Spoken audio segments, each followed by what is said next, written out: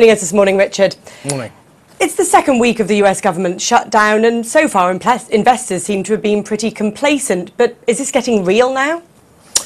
As the days tick by, it certainly is. I mean, in terms of the shutdown itself, it's probably too early to have had too much of an effect on the US GDP.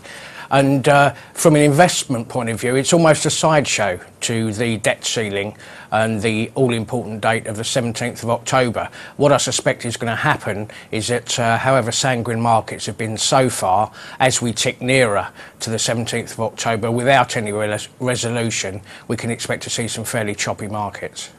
Do you think that a US default is looking like a possibility now?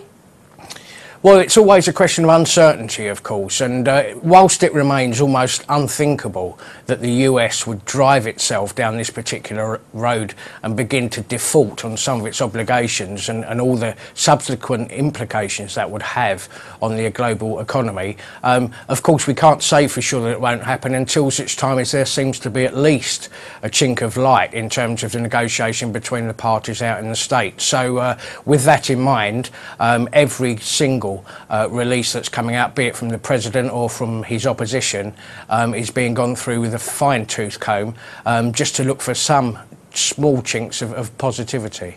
I mean, as you say, the latest signs so far at least aren't encouraging. How are you positioning yourself at the moment?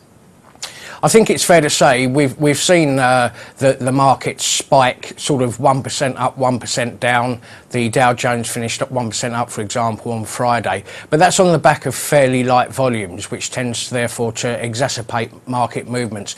I think it's fair to say that until we get some sort of resolution, at least on the horizon to this situation, a lot of investors are simply standing back, keeping their money off the table, just in case the unthinkable happens.